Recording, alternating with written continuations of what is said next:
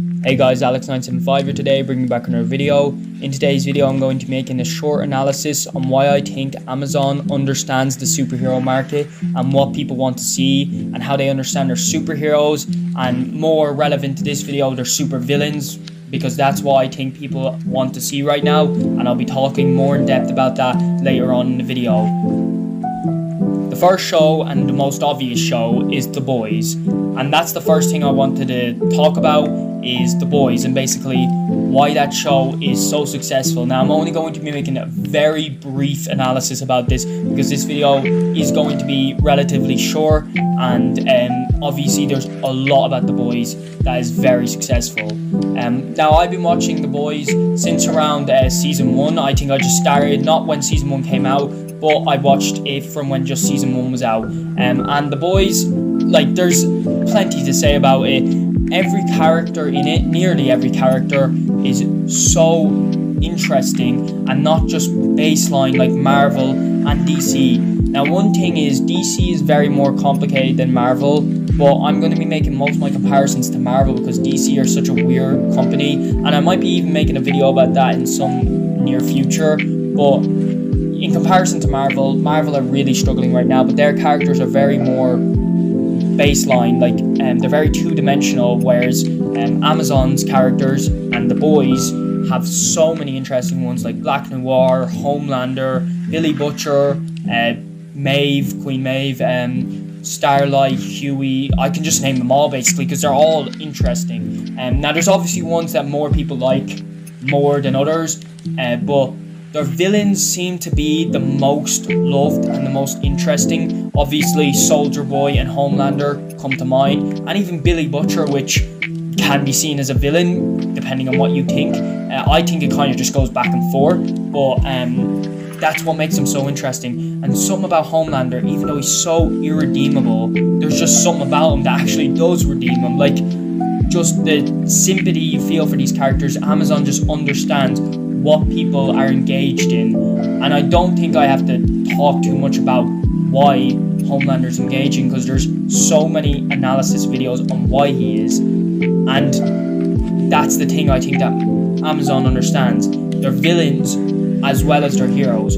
Obviously their heroes are still three-dimensional and all, but I think their really big selling point is their villains, because their heroes, even though they're interesting, I don't know, most people right now just seem to be more interested in villains, and they seem to have broken the stereotype of evil Superman. Now I will be getting into another show that I think you all know that does the exact same thing, and I've seen some videos saying the evil Superman topic is basically overdone and oversaturated, and yeah, it is. But even though that has already been oversaturated by the time Amazon had made these two shows, I still find myself interested in them, and people do too. So it's probably just because they're such great characters that no one cares that they're evil Superman. They just love the concept. And yeah, that's The Boys. Very, very brief analysis about it. If you guys want to see me make a full analysis about any of the 3 shows I'm going to be talking about today, do be sure to comment it down below, because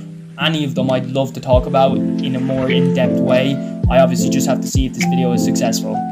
The second show I wanted to talk about is Invincible, and that's obviously the one where the other evil Superman with Omni-Man obviously comes in, and he is so interesting. Arguably more interesting than Homelander, but I don't know. It really goes back and forth for me. I'd say Homelander does win, but Omni-Man is so interesting as well, and at some stages he is one of the big selling points, definitely the most interesting character. But one thing that Invincible does much better than The Boys is their heroes, because their heroes are actually engaging. And one thing that I've been struggling a lot lately with is looking at heroes, like just seeing them and like they're not engaging. But Invincible does actually seem to make them quite engaging. I'm not going to go into depth about it, but Mark Invincible obviously is very interesting, and I actually enjoy watching him, even though he's probably just pure good. Like, he's not pure good, but you know, he's the typical hero. He still just seems interesting, and obviously all of the Guardians of the Globe are all very interesting. They're all very interesting, I find them, and we only get very minuscule moments with Omni-Man, the true Omni-Man now, because that's where he's so engaging. That final episode with him, he's so engaging, and even though he is pure evil, much more evil than Homelander, that is not even a question, I think, but he's still redeemed, even though even the thing he's being redeemed of isn't even that redeemable, of just being, you can see the good humanity inside him, and that he can understand humanity. And that's another thing, The Boys and Invincible, I'm really scared for them, but at the same time I'm so engaged and ready to see what happens, how they're going to wrap things up for both shows. I know that's very far into the future. I don't know how many seasons of The Boys and Invincible they're planning on making, but their endings, like how to end Omni-Man and Homelander stories, is going to be so interesting. And I think the only way it can end is with their deaths in a kind of redeemable way, but at the same time that feels a bit cliche and kind of would take away from Amazon's way. Now maybe there is a way that they'll do it that is actually interesting, and they easily could, but I feel like that's too predictable. But at the same time, if you leave them alive, you can't, like, they're good, like, there's goodness in them, so you don't want to see them die as a villain and like irredeemable, and their whole lives are basically they were known as a villain and they died a villain. But at the same time, you can't leave them to just live their lives happily because they're terrible people. Like, it's just that interesting stuff is just why I think Invincible and The Boys, the Homelander and Omni-Man in more specific, are so engaging. And Invincible is sometimes carried by Omni-Man. Same with The Boys, because like your engagement goes up by like 110% when you see Omni-Man on the screen, especially Omni-Man when he's his true self, even though there's only glimmers of that, and in the final episode you get to see a good chunk of it. Jesus, the final episode of Invincible, I'm not going to spoil it, but man, that was a really good episode. It was really good, and for me it changed that show from being a really good show to an S tier show, like from a 7 out of 10 to like a 9 out of 10, maybe 10 out of 10. And yeah, I haven't spoiled myself because I know the Invincible goes kind of basically page for page off the comics, and there's obviously the whole comics are done now, but I haven't looked at them because I just want to experience it as the show, because I really enjoyed the show and I want to watch it as the show. But yeah, that's basically Invincible. I know, again, another short analysis about it, but it's basically just to get the key points of those series out of the way and showing what Amazon is great at doing. The last show I wanted to talk about is Gen V, and I know this show hasn't finished, and I haven't watched the last 2 episodes. I either last 1 or last 2, but I have watched nearly every episode, and it's been amazing so far. And I think I've seen video titles saying that it's amazing as well, and people are saying that it's really good. And I was honestly really skeptical about Gen V. I'll be honest, I was thinking that was going to be a flop because I don't like spin-off shows. 9 times out of 10 spin-off shows completely fail. There obviously is the exception with Better Call Saul and all, like shows like that. Better Call Saul is obviously the one I can think of off the top of my head, but Gen V is seeming like it's doing that too. And the funny thing is, Gen V, I was convinced to watch it because I was taught that there was going to be a lot of the 7 in it, especially Homelander and Soldier Boy. And although there is very, very, very brief scenes with them in it, like, and they're not in it, they're just like videos of them in it, very, very brief, like way less than I expected. It was kind of just like, it was like, oh, like they were trying to get me hooked on it, and they got me hooked on it on the characters. And I don't care, like I would love to see Homelander and all that, but it's not like I don't care either way. The show is very engaging, and all the characters again are engaging. Nowhere as good as The Boys and Invincible, but still a top tier show. And if this show had been like a Marvel show, now I know obviously with like all the R rating and all that, that obviously can't be on Marvel, but if a show of this level had come out on Marvel, it would have been like everyone would have been saying Marvel's back and all this. But because it's on Amazon, it's not even the top 2 shows. Invincible and The Boys are, in my opinion, 10 times better than Gen V, but Gen V is still, that doesn't take away from it. Gen V is a 7 out of 10 show so far for me. And one thing with Invincible was like a 7 out of 10 show for me, but the ending brought it up to a 9 out of 10. And Gen V could do the same, I don't know. But yeah, Gen V is very good, and it's the one I want to talk the briefest about because it hasn't finished, and I haven't watched it all yet. But so far, it has been really, really good, and it is just showing that Amazon is making a bigger, wider market for their superheroes. At first, they just had The Boys and Invincible, like The Boys on its own. Now Invincible, and now Gen V, and Invincible season 2 is coming out, and hopefully they'll make more spin-offs. The one problem with spin-offs is that spin-offs are more likely to fail, but Amazon have proven that they can do it. So if they can keep doing it and keep spreading their market, I could see Amazon having not as big a universe as Marvel, but pretty big superhero, supervillain shows, like a huge market, and they'll be dominating. They're dominating already with 3 shows to their name, and 1 season on Invincible, not even a finished season on Gen V, and 3 seasons on The Boys. They're still dominating the superhero, supervillain market. So I can only imagine how good they'll be doing when they actually have a full tier list of like all their best superhero, supervillain shows, which is really exciting. Now, the final topic I wanted to talk about was kind of a comparison to Marvel, but I'm not going to go into too much with that because I have other stuff I wanted to talk about. But the comparison with Marvel and more Disney, because that's one thing for me. Even though Disney has owned Marvel for like since Avengers 1, like it feels like Disney have got way more involved now, and in a bad way. And I think everyone knows it, and this is the thing. They're all just like factory made. They just all have simple ideas, simple conclusions. All their shows, all their movies. They have a few exceptions with Guardians 3 and Spider-Man No Way Home, but they're like so little. Like they're too god. They're really both god tier. Like they're Guardians 3, in my opinion, is better, and Spider-Man 3. They're both amazing. But they're like the 2 black sheep. Like, Jesus, Marvel have made so much, and nearly everything is terrible. Like, surely you'd make one good show out of it. Now, they did make Loki, which is actually decent, and Moon Knight, which is decent, but still only good, not great. Like, not like anything Amazon has put out. Amazon seems to, I don't know their like what they do with their staff and how they let their freedom work and all that, but it seems like they're giving their staff free will, and the R rating really helps them do whatever they like. The R rating, because making R rating obviously reduces your audience by a lot, but it's working out for it majorly, and it's giving their staff free reign to do whatever they like in their show, and it seems to be working out very good. And the one thing that is kind of underrated is that people just saying a show is good makes people want to watch it.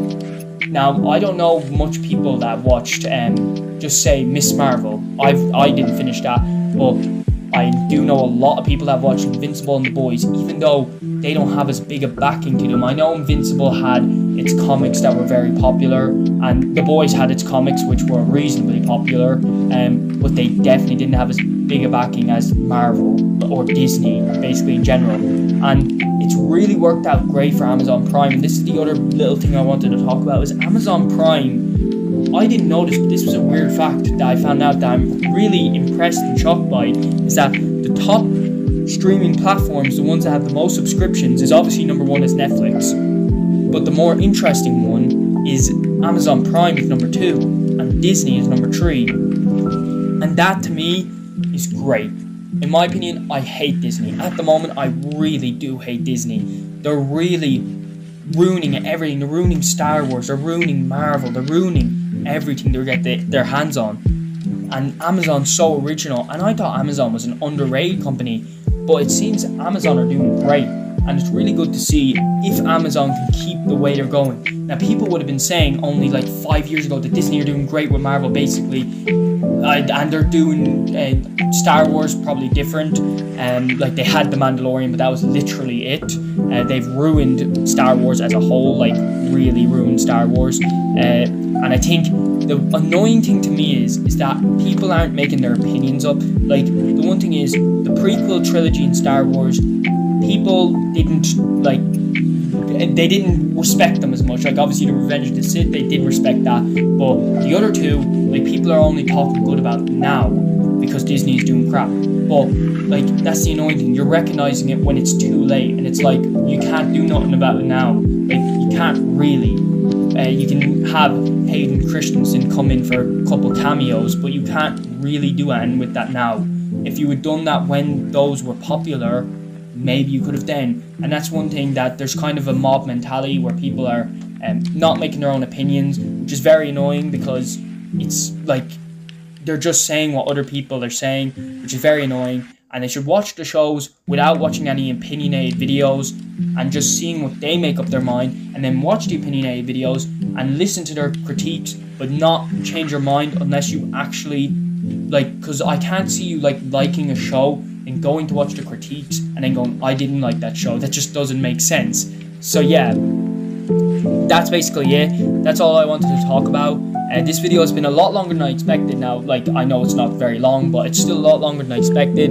But obviously, this video is experimental because I haven't made many commentary videos. I've literally only made the one, and now this is going to be two.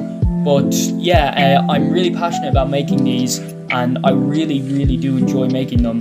And if you guys watch these enough and like the video and subscribe, obviously, I definitely will make more. If you guys comment The Boys, anything, any of the 3 shows I just talked about, I am hugely passionate about talking about. And any video, all of these I'm really passionate about talking about. Now, I don't really know the plan for how long I'm going to be making these commentary videos. Probably for a month, and I'm going to see how they do. Probably 10 videos. Okay, longer than a month then. So 10 commentary videos, and I want to see where the market is at. Because obviously, like, the last one got 100 views, which is good. Good, just that's it.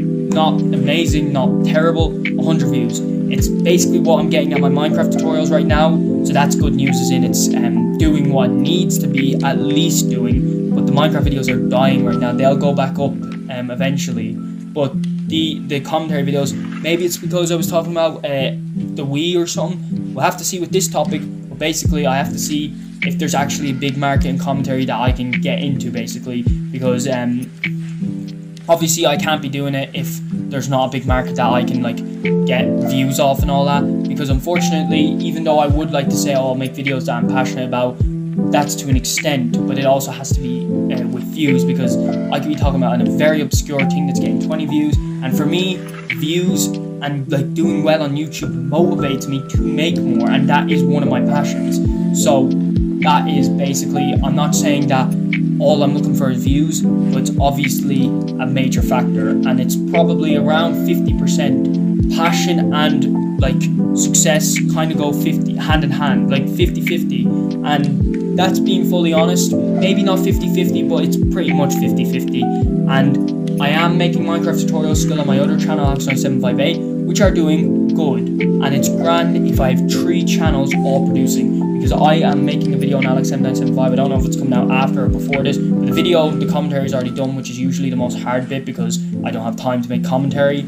But now that I have the commentary done, it'll definitely be coming out today. I can assure you of that. And I don't know if I said that before, but yeah, I don't really know about schedules and all that. No schedules be set out for any channels until I can see what the market is for this. A very experimental period in the channel, and it's a really weird time because I don't know, I was never expecting to change topic, but I really enjoyed my first commentary video, and I really enjoyed making the commentary video on this channel, and I see a market in it, and I probably should have given it more time, but I'm trying it now.